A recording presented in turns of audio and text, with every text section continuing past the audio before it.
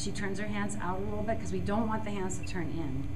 And then I do this. Let's unplug and plug and unplug. See, that's what you're trying. We could just do this all day with our partner. Let's unplug and plug in and get those things used to it. Now squeeze the back of your shoulder blades and roll forward onto your nose if you can. Get up on your tippy toes.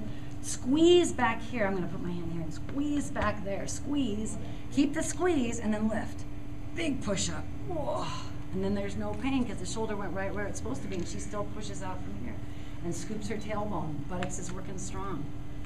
It's pretty neat. And she looks back. That helps if she can look back at the heels, look back more and more, and push the heart forward. Feels good, I bet. Yes, it just feels good to be connected to your heart again. That's what we're trying to do. Are there any questions?